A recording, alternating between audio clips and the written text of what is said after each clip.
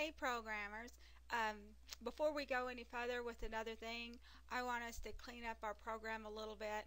All these little text box here, like for instance, data text box string, insert out text box, and all these. I want us to create some static variables in the top of the program for them, and we'll do data string text box in this one, and then you guys can go on your own and do the rest, because otherwise it would take this film too long to do.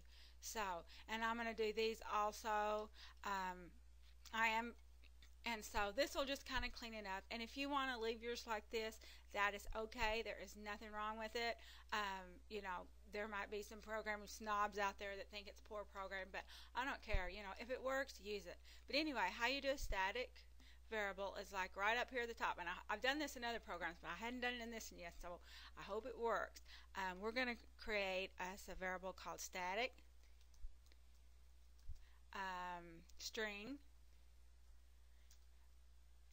and then I'm going to call that data string, A-S-T-R-N-G, and I'm going to say equals, and then what I'm going to do is I'm going to take this guy here that I put in that text box, and I'm going to copy it.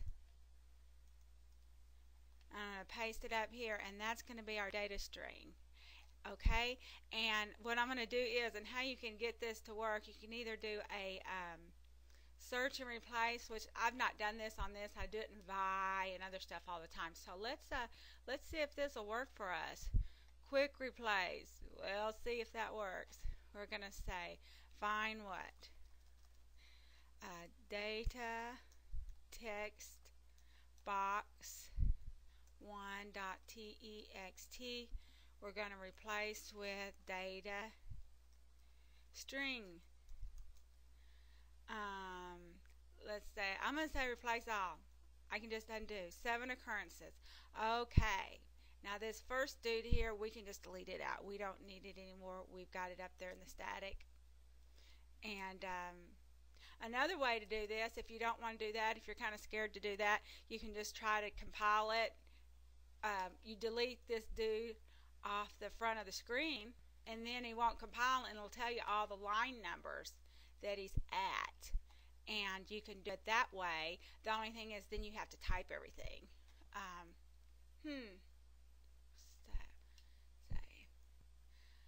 I'm going to have to fix my editor up here. He's got this start without debugging. I guess that doesn't hurt anything.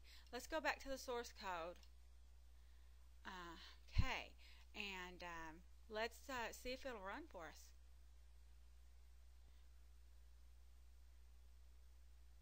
Alrighty, I'm going to enter my number, see if I get any data for.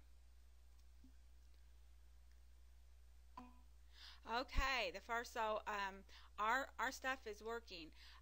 Anyway, I'm going to exit out of this, and what I'm going to do is I'm going to do it for the rest of these variables too, and you can do that on yours if you want to, and if you don't, leave it. That's up to you. It's your program. You can do what you want. You're the programmer. And but I'm going to do mine that way. So anyway, I'll see you next time when we get this all cleaned up. Bye.